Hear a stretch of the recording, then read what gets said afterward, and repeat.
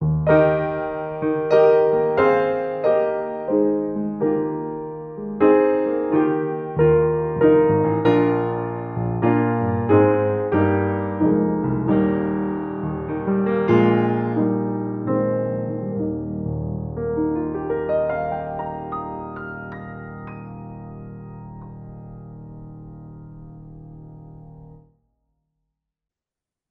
we are again in our God's Word for Today devotional.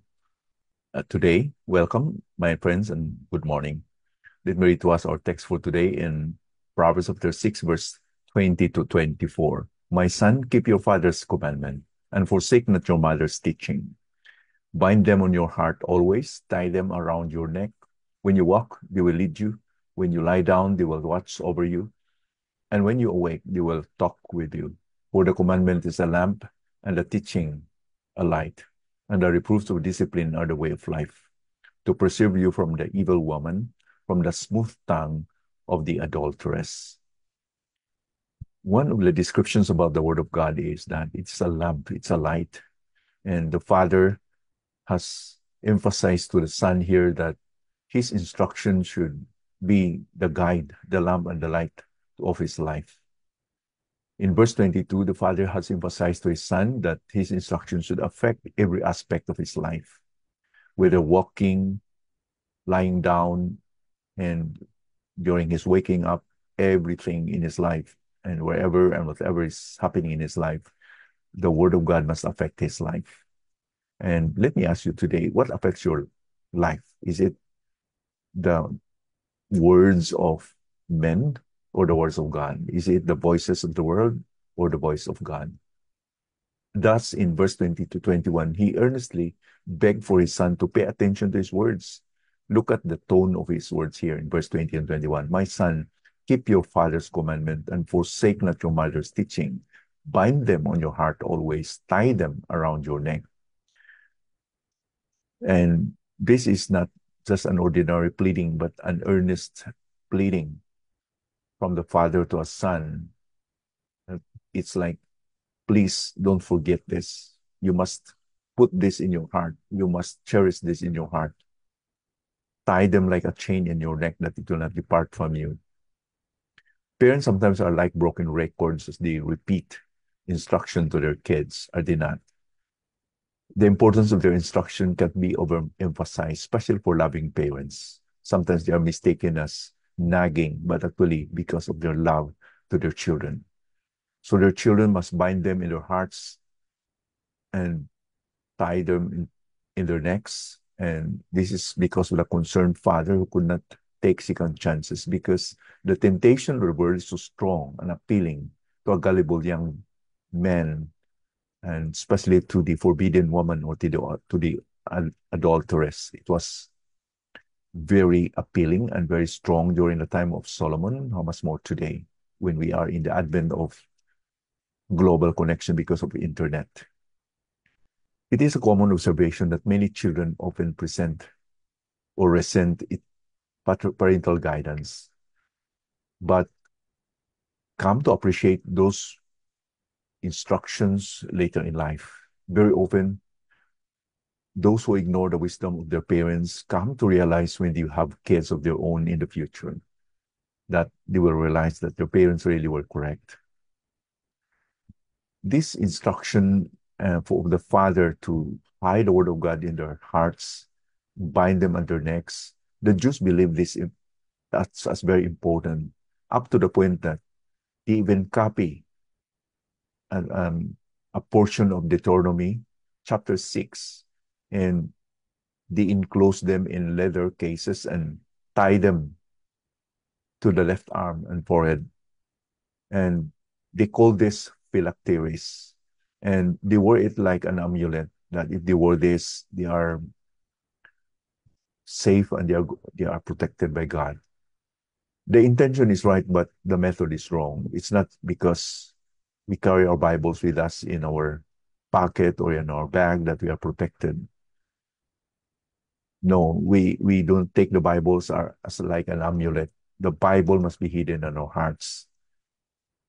Some people have the notion that, oh, I will make the Bible as the pillow when I rest during the evening so that I will not dream evil dreams or I will not have some kind of nightmares. The intention is good, but the method is wrong. It's not intended for us to be like an amulet, but let the word of God dwell in our hearts richly. Today, unlike the Jews, we honor God by hiding his word in our hearts and obey it. Scripture should permeate our hearts and minds and souls as we read verse 22 that everywhere we go, whatever we do, walking, lying down, waking up, wherever we go, the word of God must permeate in our hearts. Even in our workplaces, there are some moments that we can just pause and remember the word of God so we can meditate on it. So that's what Joseph said in Joshua chapter 1, verse 8, that the book of the law shall not depart out of our mouth, but we shall meditate therein day and night, that we may be careful to do everything that is written in it, because this is the guarantee that we can be successful and prosper. This is the guarantee that the son won't fall prey to the forbidden woman. The woman is so subtle, she will operate in the power of darkness because this wicked woman is under Satan, who is the god of darkness. And she could lead him to stumble and fall. But the Father's words, just like the word of God, is the light, it's the lamp. As the psalmist declares in Psalm 19, verse 105, your word is a lamp to my feet and a light to my path. So that Solomon said here in verse 23, the commandment is a lamp and the teaching is a light, and the reproofs of discipline are the way of life. Now, the reproof of discipline are the way of life. Even the son must consider to subject himself to the father's discipline, the reproofs of discipline, because it would lead him to the right path. You know, it's the rod of correction that will remove all our wickedness, according to the Bible. The word of God is God's instruments to make us righteous. As Paul declares in 2 Timothy 3:16, that all scripture is breathed out by God and profitable for teaching. That is what we are going to believe.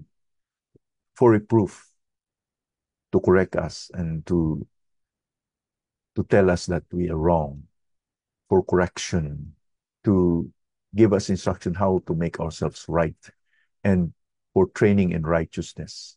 The end result of our meditation of God's word is for us to become righteous, that the man of God may be complete, equipped for every good work. So let's have a time of reflection today. The Bible stored in our minds,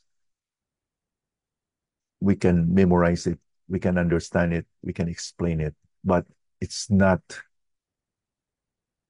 okay if we just store it in our minds. It must permeate in our hearts, that we are going to apply it. In other words, the Bible learned is only effective if we apply it. Don't satisfy that you know the Bible, you know the Word of God, but let it be that we continue to apply it. Be consistent and conscientious and faithful in applying it in every aspect of our lives, in our relationship with our kids, our friends, our colleagues, wherever we go, with strangers, whatever we do. When we walk, when we lie, when we are awake, let it be that the Word of God will permeate every aspect of our lives. It's like walking in darkness. We need to have this lamp. Every step that we are going to take, the light of that lamp will guide us to make our next step. He will lead us a step of the way. Life is a journey in this dark world, or darkened world, because of Satan, because of sin. This is a fallen world, but thank God for his word.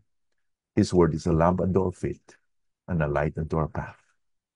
Is he your savior? Is he your guide? Is he your Lord in your life, that you can really say that you have a relationship with the Lord Jesus Christ, you have a relationship with God? so that the Holy Spirit is in you, who can guide you. We will use the Word of God as a light, as a lamp to guide you in all your walk and endeavor of life. Let us pray. Thank you so much for your word this morning, Lord. Thank you for the, the truth that your word is a lamp unto our feet, a light unto our path. We do not need to stumble. The devil is so subtle, the enemy is so deceitful, yet we can trust, Lord, that the truth, the light will expose his lies, Lord, so that we'll not stumble. Lord, guide us today. We need you, Lord. Use your word to be a light so that we'll not stumble and fall prey to the promptings and the temptations of the enemy. Thank you, Lord, for the victory we have in Christ. In Jesus' name we pray, amen.